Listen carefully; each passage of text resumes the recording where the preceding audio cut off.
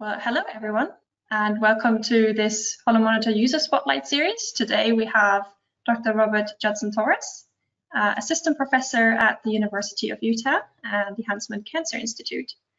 Just that you know, our goal with this Spotlight series is for you to hear directly from your peers within multiple different research areas and applications about how they are using quantitative live cell imaging data in their research.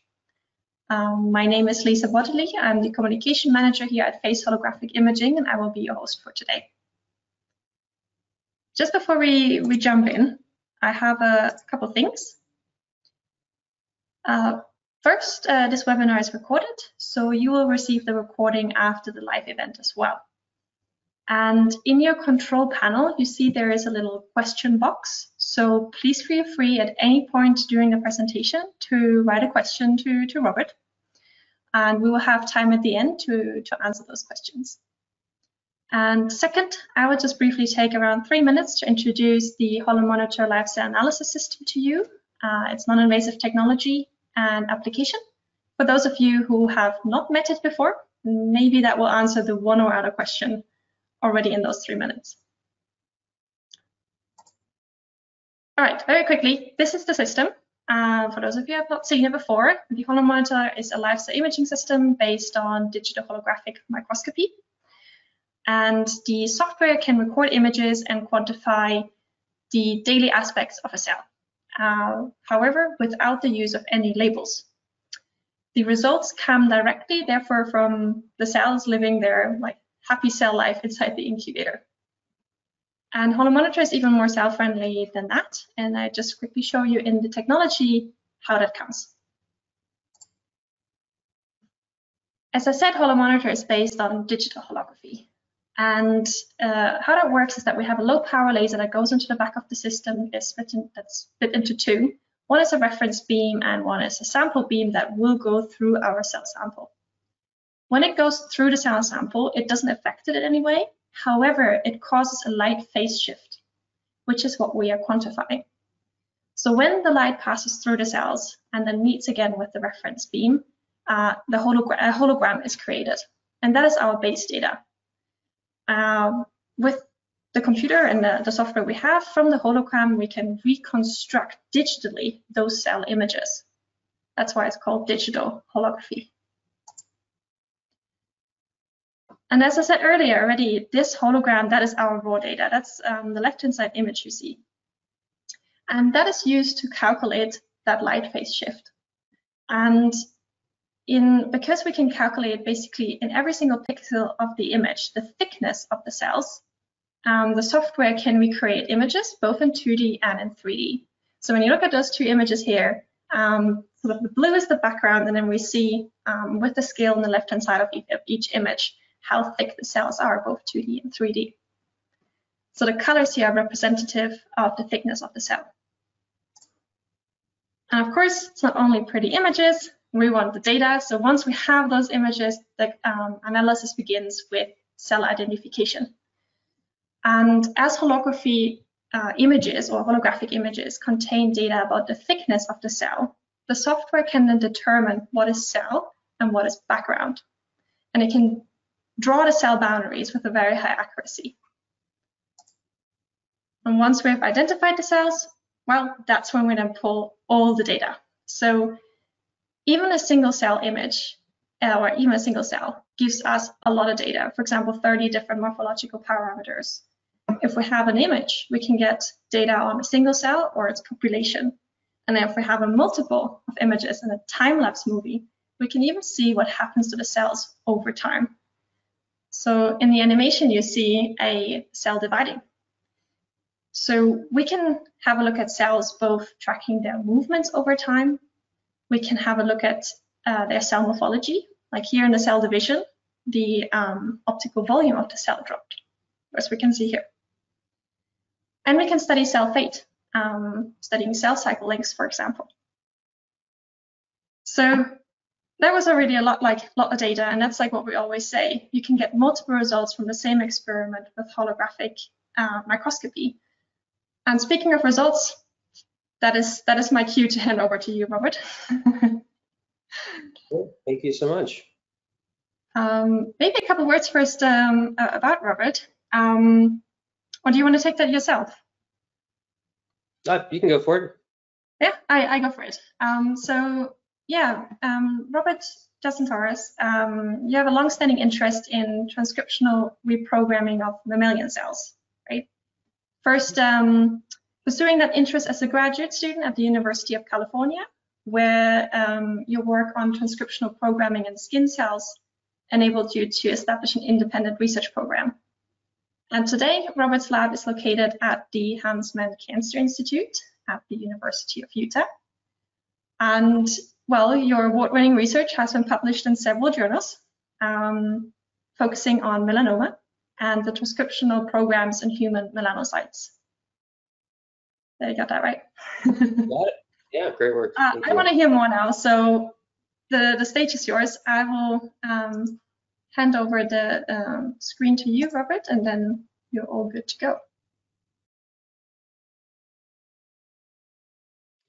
Are you able to see a full screen slide here? Yes, and I leave the stage fully to you. Okay, great, thanks. Actually, Lisa, one last question. Can you see my cursor moving on the screen? Yes. Okay, wonderful, thank you. Great, well, thank you for inviting me to give this webinar. It's a delight to share some of our recent research with all of you. One of the current sort of big questions of my lab is trying to look for and understand the molecular differences between a benign skin tumor, frequently referred to as a mole, and the most deadly skin cancer, which is known as melanoma.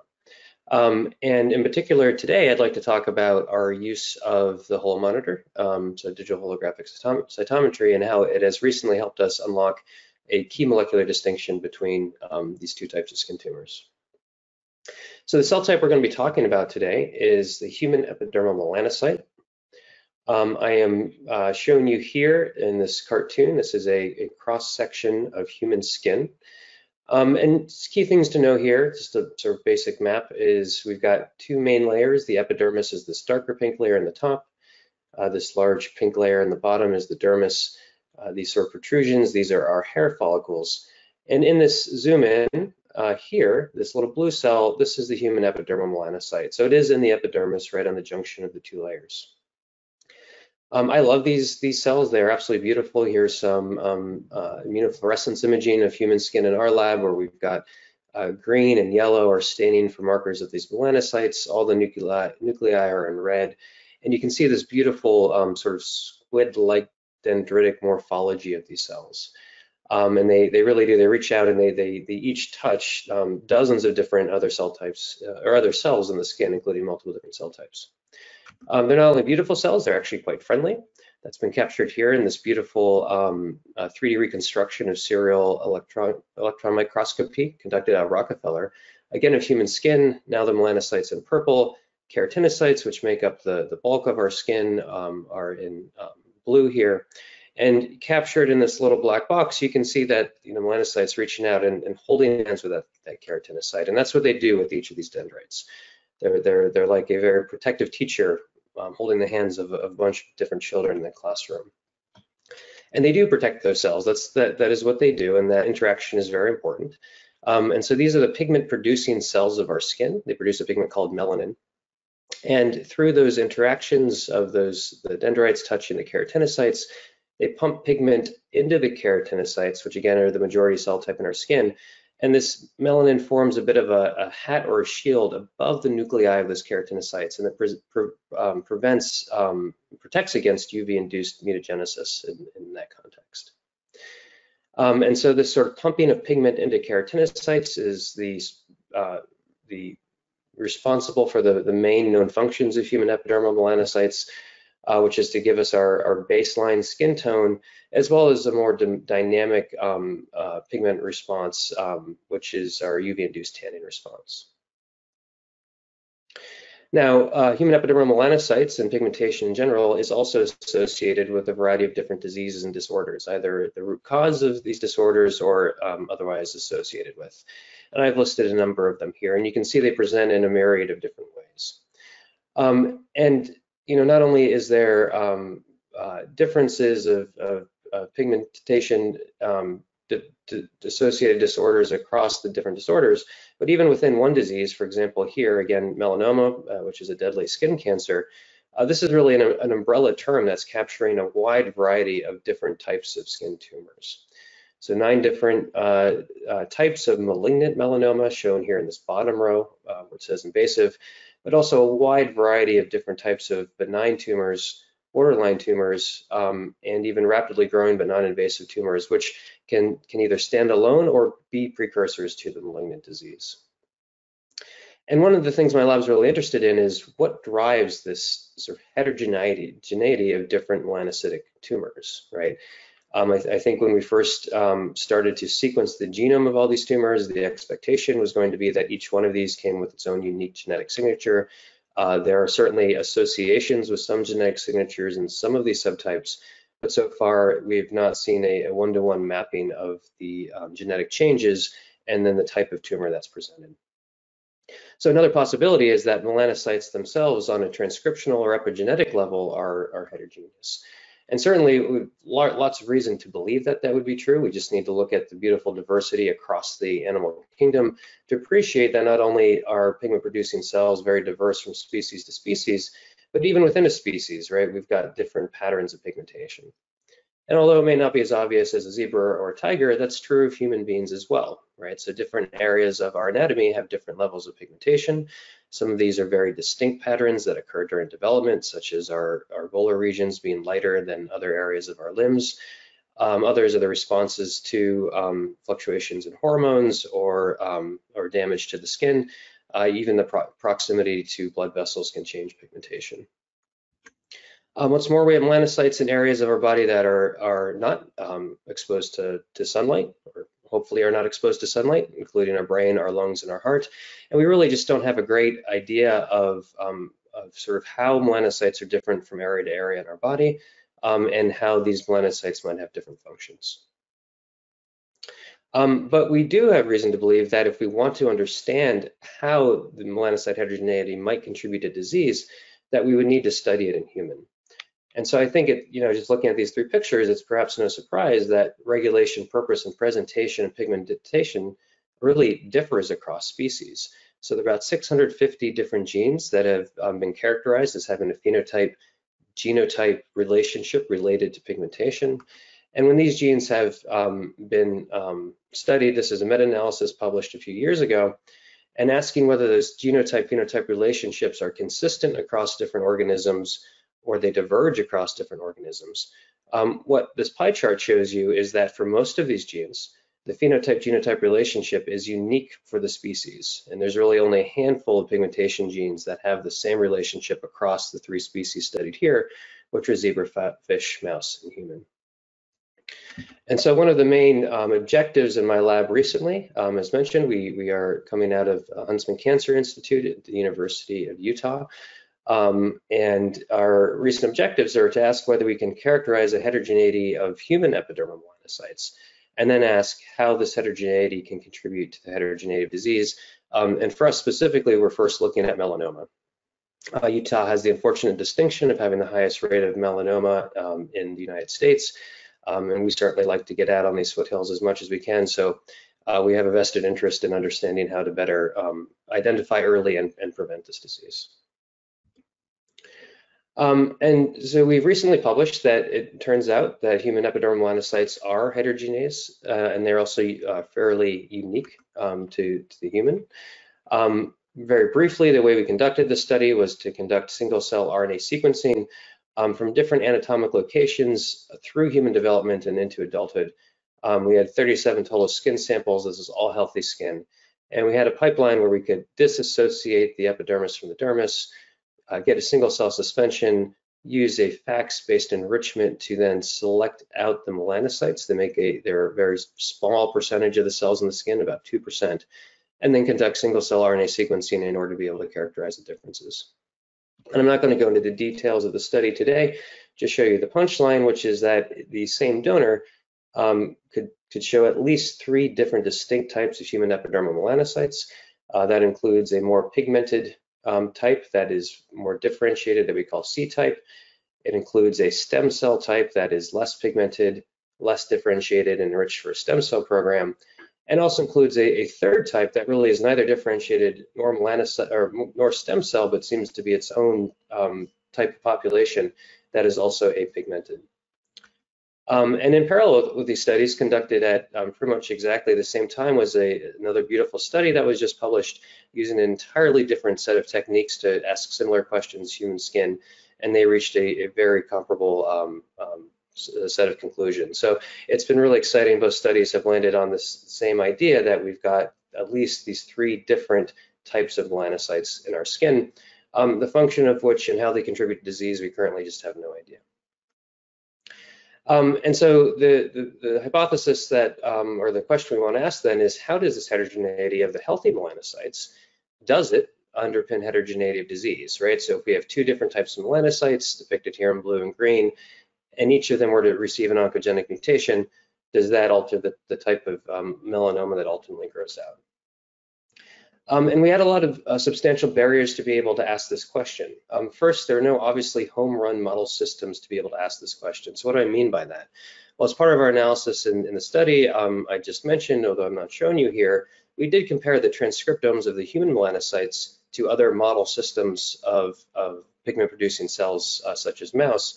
And for these unique type human epidermal melanocytes, we did not see comparable cell populations in the other model systems. Again, not a huge surprise when it comes to pigmentation. We're very different from mice, but it does mean that we need a system where we can ask this question.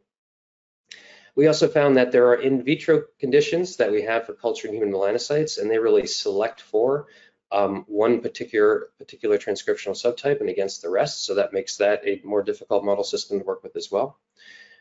And we wanted to ask questions about transformation and immortalization, right? And that means if that's the question, it can't be our tool, which means we can't take primary lines or tumor lines that have already been transformed and propagated in culture and use them as a way of asking about the molecular barriers to transformation itself.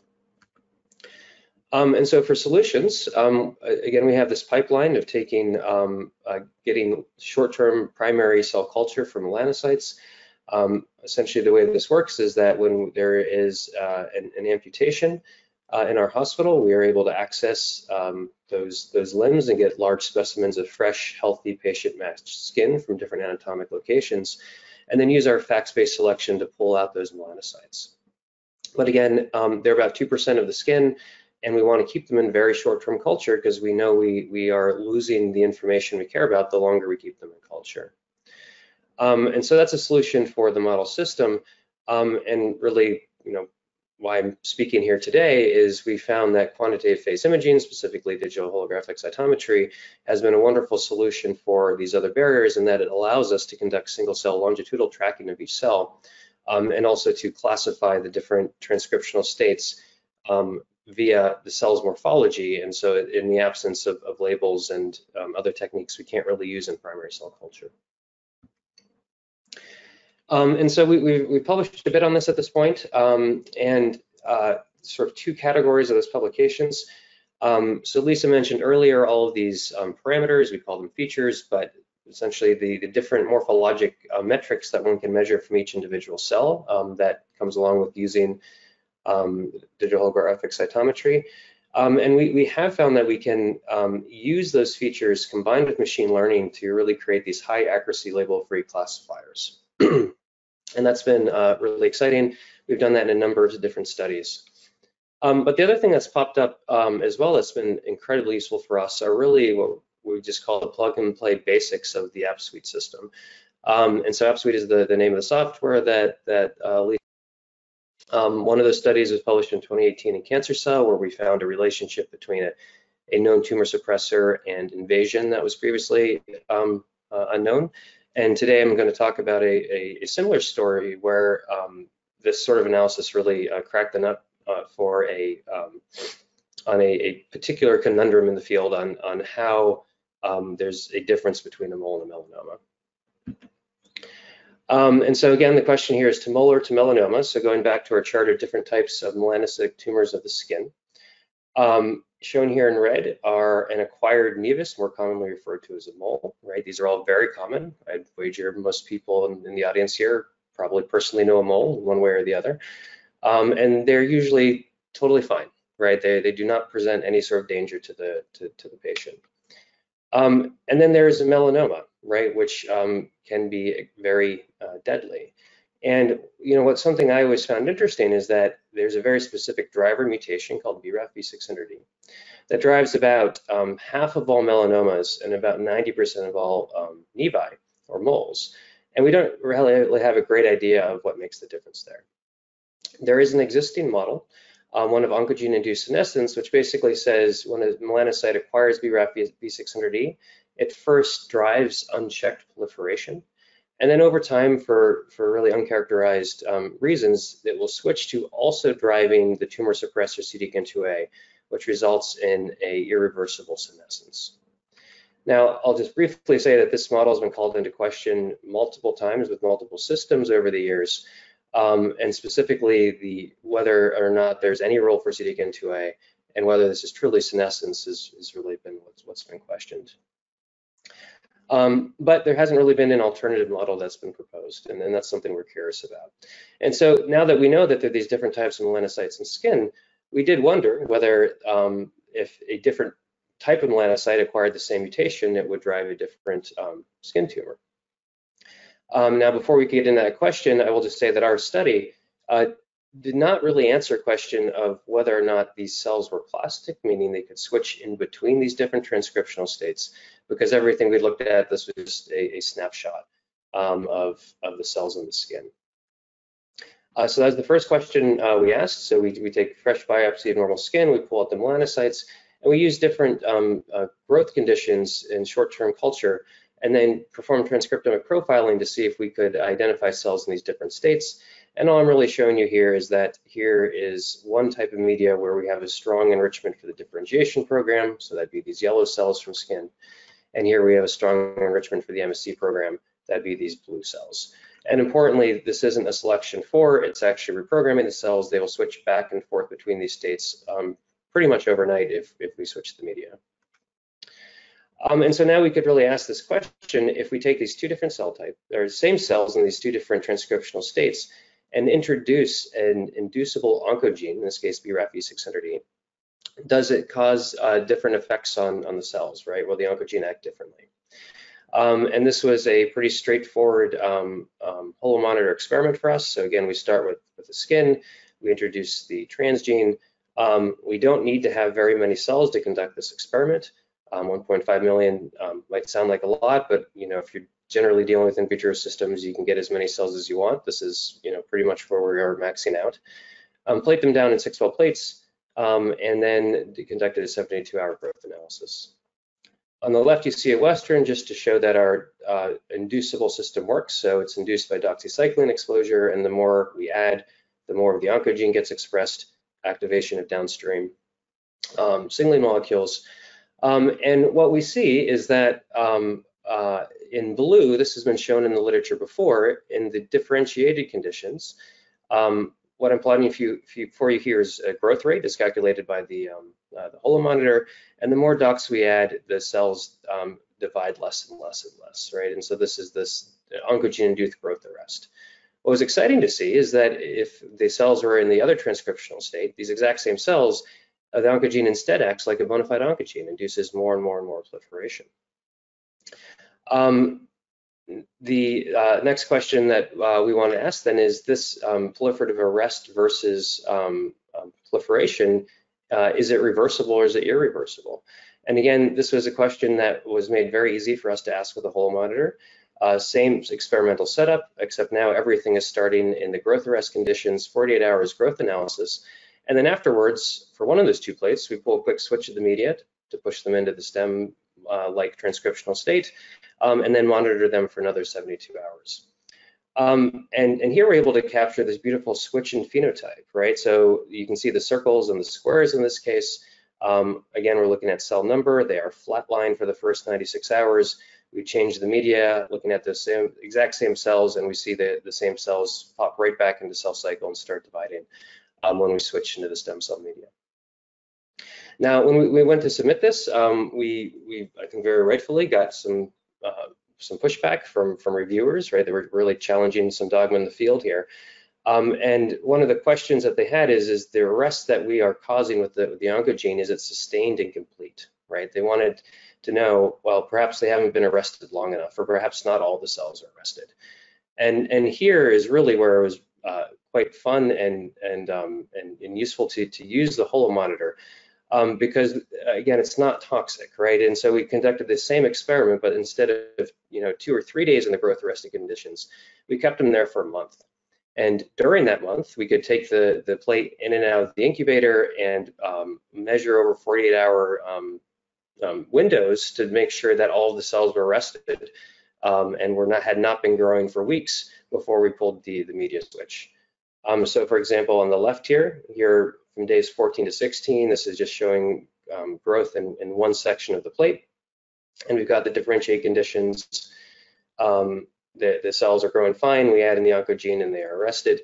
And we were able to scan the plate and make sure all of these cells had stopped growing prior to, at day 30, switching the media, putting them in that stem cell state, and then seeing them pop back into cell cycle.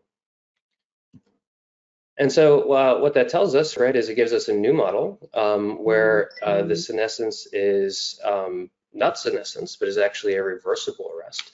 And that the effect of the BRAF V600 oncogene on the cells is really dependent on the environment and transcriptional state of those cells. Of course, we need mechanism, right? And here is a quick example of where the HoloMonitor, we really discovered something exciting and fun that I'm very confident to say that we would not have seen if we weren't using this system. And again, this came from using the AppSuite software, where with the click of a button, we can ask questions that we weren't thinking to ask. And here I'm showing you 2 bits of data from the same experiment.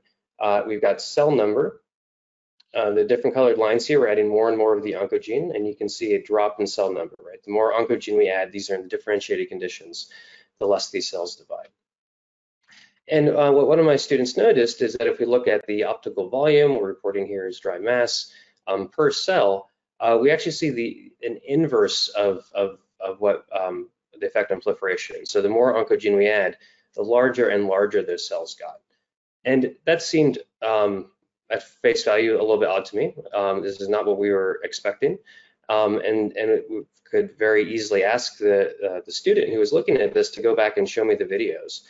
And what you saw alarmed me. I hope it alarms you. You're seeing the cell at the center trying to divide. And what we see instead of the classic division you might expect is a tripolar division followed by a refusion event, right? Again, nothing that we were expecting to see, and a bit alarming, but that caused us to wonder whether or not that this is not a G0, G1 arrest as happens in other cell types with BRAF V600E, but another type of growth arrest.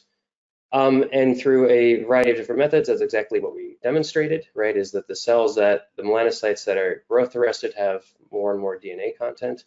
Shown here with the FACS profiles, again, more and more of the oncogene, the more cells we have in G2M are even greater than 4 in growth arrest. Now, this is really interesting, right, because it showed us that in vitro, we would expect that BRAF V600E driven growth arrest would be associated with multiple copies of the genome. And so I asked the dermatopathologist in my department, which I am not, hey, does this sound like anything you might have seen before? Do melanocytic nevi or moles, are they associated with multiple copies of the genome? And they just looked at me like I was a little bit crazy and said, yeah, no, absolutely, that is very well known. It's one of the things we look for in nevi, right? And so here's a picture of a patient's nevus that's been sectioned, and what the arrows are pointing to are cells with 2 copies of the genome, 3 copies of the genome, 4 copies of the genome, right? So an observation that's been in the clinic for a long time, but not actually explained by our in vitro models that our studies really revealed to us. And here again, if we take a fresh nevus and pull the melanocytes out and plate them down, again, we find that about 75% of the cells in those nevi are multinucleated.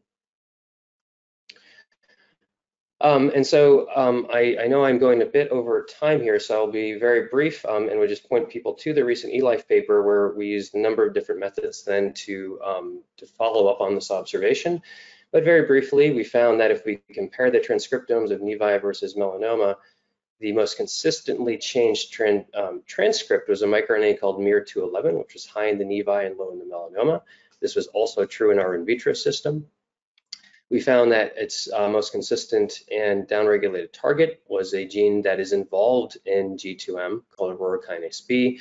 And indeed, if the microRNA is around, all right, well, let's start this way. If MIR211 is not expressed, then BRAF V600E causes an induction of this gene. If the microRNA is expressed, it caps that induction. And again, using the M4 system, we're able to show that we could completely rescue this growth arrest you see here when we induce the oncogene. Compare the red bar here to the two red here, either by inhibiting the microRNA itself or overexpressing aurora kinase B. This turns out to be such a strong association is that if we just use these microRNAs and their expression levels as a way to blindly diagnose nevi from melanoma over multiple large cohorts from about 6 or 7 different universities, we're able to do so with a really high sensitivity. So this is an area under the ROC curve of 90% sensitivity and specificity shown here. So it is really quite consistent. And so that gives us now a molecular mechanism for determining the switch. And what we think is really exciting about this is that it is a new proposed model for how a mole forms. And then this is the dynamic arrest where the epidermal melanocytes can switch between a stem cell and a more differentiated state. And then the BRAF oncogene is either causing unchecked growth or mitotic failure, depending on the transcriptional state. And importantly, that can toggle after the oncogene is introduced. And molecularly, this seems to be governed by an axis between aurora kinase B and MIR211. It's exciting because there are a lot of unexplained clinical phenomena from the previous model that are explained by this model. Those include nevus eruption, so a patient can acquire hundreds of new nevi in a short period of time, or the nevi they have grow. And that is not explained through a senescence model. It is explained through a dynamic arrest model. A nevus recurrence is when a nevus is mostly removed, but a few cells got missed and it can grow back. Same idea. And nevus growth in the first place. And now, Lisa, I'm actually going to ask you, I think I've clearly mistimed this. I have a section now on also looking at DHC morphological feature-based classification, which I'm happy to get into. But if time is an issue here, I can also save it for another webinar. What do you think? I think, Rob, you just go for it. Okay, great. So our next big question then, right, is we know in vitro the different conditions that result in the switching between the MSC and the differentiated transcriptional state, which align with the unchecked growth or the mitotic failure state. But we don't really know the answer of in skin, in sort of the human condition, right? What is that trigger? And so what we'd like to know what that induces the MSC state, and we want to know that so we can determine whether we can block it, right? And this is essentially a chemopreventative measure for both mole formation as well as melanoma formation. And for this, we're using our toolkit that we published on a few times now, which is this DHC morphologic feature-based classification.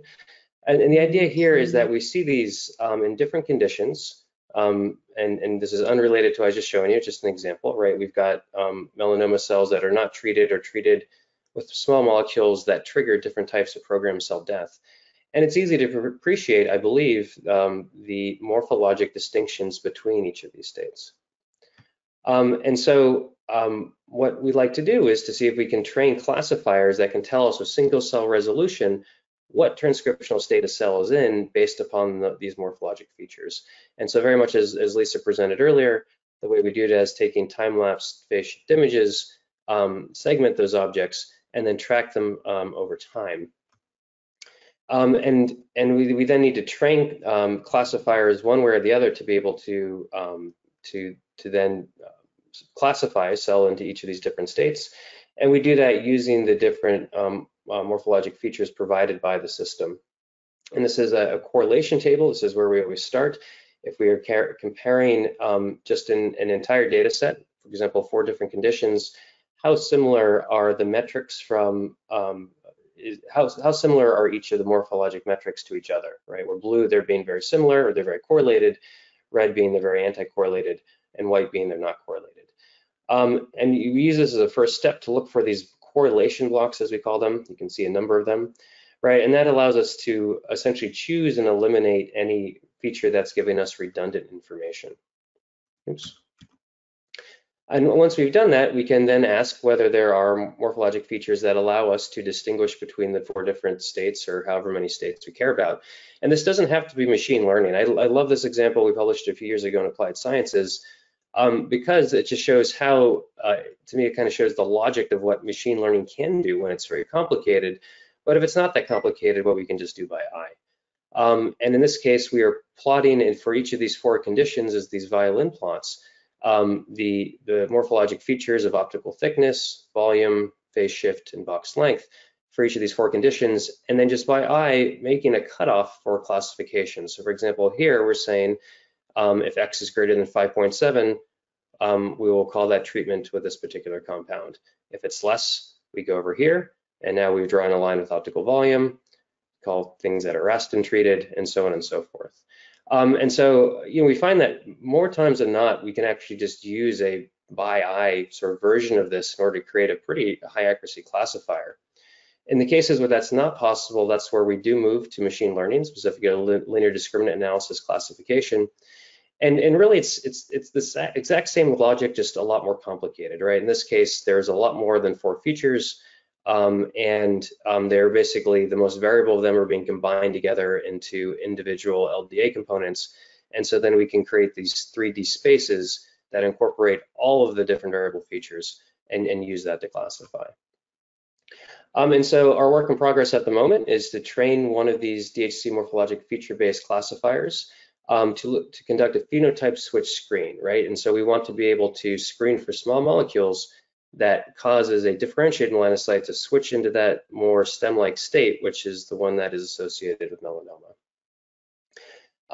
And just to sort of highlight the issue here, this is not DHC. We've now grown these cells in culture for quite some time, which has allowed us to put in a fluorescent marker of the state. And you can sort of appreciate the morphologic differences between the high and cherry high, shown in red, and low states here, and that the cells are morphologically distinct, but there is also quite a bit of overlap. And so here's the challenge that we currently see ourselves faced with, which we're doing at the moment, is if we take these cells from one donor and conduct this LDA analysis, we can get a really high accuracy classifier. You can see the distribution of the stem cells versus the differentiated cells, 96.05% accuracy for distinguishing them. That's great. But for this to really work for us, we need this classifier to work across the cells of any skin donation from any patient. And so we take that same classifier and apply it to a second donor or third donor. You can see we still have really high accuracy, really high significance, but it's not quite high enough for what we would like to do for have confidence for each and every cell in that culture and be able to call it as a stem cell or a differentiated cell. And so we are continuing to train this classifier using more and more donations, and I'm happy to sort of discuss the various parameters we're tweaking to make sure it's not overtrained and that it will work with any donation. And that's a work in progress. So thank you for tolerating my going over a little bit here. But in conclusion, we're talking about the difference between a benign mole and a malignant melanoma. And what we have found is that the oncogene-induced arrest of BRAF V600E in human melanocytes is fully reversible. And we were able to show that quite definitively using the HoloMonitor precisely because it is label-free and non-toxic, which allowed us to do very long-term imaging. I told you about experiments that went on the order of a month. That the type of growth arrest that is induced by the oncogene is a G2M arrest, not the expected G01 arrest. And that this was something that we would not have observed had we didn't have access to the various features provided by the HoloMonitor and being able to go back to those images. And basically with a click of the button, able to measure other features than the one that we're looking for. And that these 2 observations together have led to a new model that is consistent with the clinical presentation of moles and melanomas. And that in progress, and hopefully I can tell you about next time, is that we are training a feature-based classification system using the HoloMonitor to then screen for molecules that prevent the oncogenic phenotype. And with that, just a huge thank you to the people in the lab who conducted this work, to our collaborators, to all of our funders, and to this long and great collaboration with PHI. And thank you, and with that, I'll take any questions.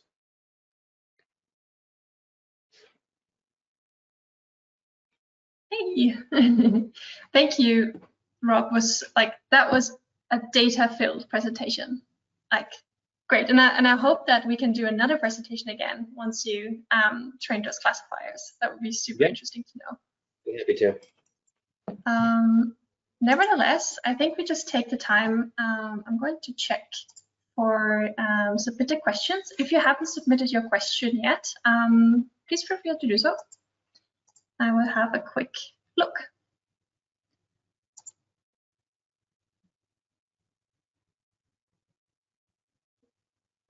Maybe while people have a look, Rob, how long have you been using actually the HoloMonitor system? Can you remember? Since I set up the lab, actually, so that would have been, we'll call it really early 2015, I guess. Technically late 2014. Yeah, yeah, no, this problem of knowing we needed to study very early passage of a rare primary cell, right? I mean, I knew that was going to be an issue to ask the questions we wanted to ask when I set up the lab. And so the HoloMonitor was actually one of the first purchases of my starter package when I first set up shop at UCSF. It's some years ago now, right? So many more years to come, I guess. Yeah, yeah, absolutely. You said like you image for like a month, right? Have you seen any phototoxic effects on your cells during that time? Yeah, so to be clear, we will image. The experiments can keep going for a month because we don't see any phototoxic effects, and we have looked at that very carefully. We don't see any difference between the areas we image and the areas outside where we're imaging, nor do we see any difference between the cells in a well where we did imaging and another well we didn't do any imaging. So no, we haven't seen those cytotoxic effects, and it allows us to do those month-long experiments. It is not straight month-long imaging of the same region of interest, right? We are moving around to sort of monitor different areas of the well, but yeah, we're not really seeing an effect there. Yeah. All right. Could you let us know which type of vessel you use? Like, I guess the cell culture plate. What are you using with the HoloMonitor? Yeah, we've continued to use the 6-well plates, and so that's seems to be the sweet spot for us in terms of the number of cells that we can get from a donation, and just sort of the density that we need to plate them at. So we have done experiments here and there, amping up to 96 well or things in between, but for most of our work, ours is not a system that we can do that very frequently, just with the cells. Yeah. All right.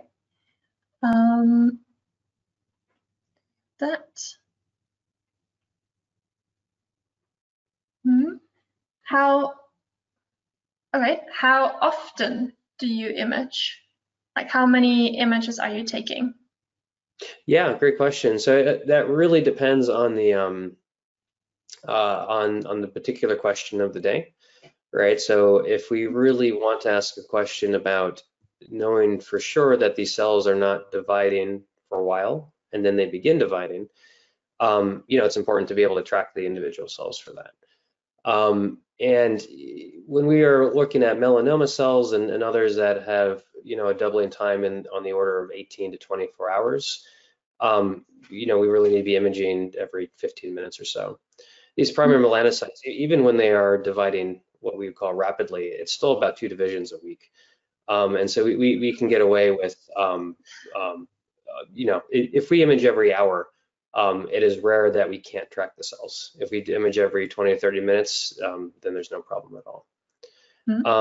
If we're conducting an experiment that more just has to do with, the number of cells in a particular state in any given time, or the proliferation rate of those cells, that doesn't require single cell tracking. You know, we'll even do every 4 hours or 6 hours or something along those lines, right? So it's more just, you know, getting a sampling of a snapshot of the cells at different times of the day or the week, without really trying to track them. Yeah. Yeah. So really always depending on what you're interested in. Is it more of sort of, you know, for long-term growth, or is it specific tracking? Absolutely. Basically. Yeah, absolutely. Yeah. Yeah. I hope that answered the question. Okay, so you mentioned a student. So how many people in your lab are using the HoloMonitor or the system? Yeah. I guess. How many people are like? How are you doing it?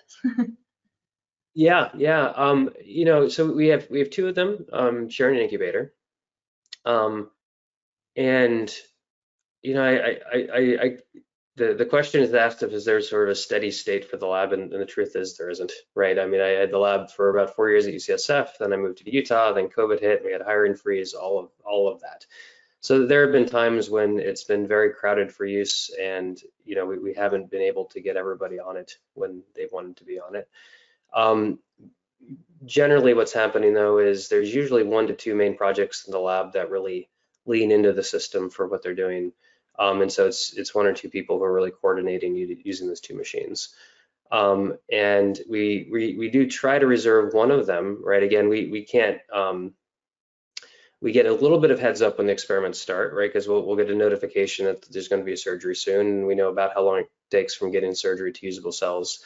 But you know, it's hard to, when you're relying on primary donations for your cells, to, you know, fully coordinate. So we try to leave 1 free for the experiments that come from those primary cell donations, and then another one that just sort of have a calendar sign up system for. Yeah. That sounds like also like a sweet spot of, you know, sharing is caring. Yeah, absolutely. It's like right? Yeah. Exactly. Maybe a question from my side. Of course, naturally, we at PHI are interested what you like most about the system. Oh, well, I hope I highlighted some of that here. I will say there is a few things, right? So there are things that I would say I like most because they're just absolutely critical for what we do, right? And that is the label-free and single-cell nature of it, right? And I guess non-toxic. You know, all of that's kind of roped in there, right? It enables us to watch these primary cells that we only have a few of, and you know, monitor this sort of distribution of their phenotypes and morphologies over time, right? I think that, and you know, I'm not sure if I did a great job of highlighting this in one of my earlier slides there, where I was comparing, you know, our classification attempts versus, you know, I was calling the plug and play.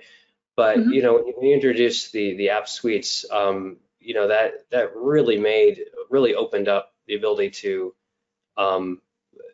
just the ease of use for new people in the lab, right? So, for example, that student I mentioned, who, you know, that was a rotation student. Actually, I don't think she even joined the lab. She's not there in the paper, but she didn't ultimately join the lab, right? So she was with us for 3 months, and during that time ran a few of these experiments. You know, noted a discrepancy that she assumed was her mistake, but turned out to be something biological that was really interesting, right? And then we were able to go back to the images and say, oh, wow, that's not what we're expecting. All right, so you know, I think that interface, which includes both the setup and the data analysis, you know, I really like about the system for sure. Yeah, that's I will give back that feedback to the team. But of course, we're always interested in hearing. I don't see any more questions right now, so I think we just wrap it up here. But if there are any more questions coming, please feel free to reach out, and I will coordinate also giving those questions to Robert. And with that, I think the last thing that remains for me to say is thank you, Robert, for joining us today.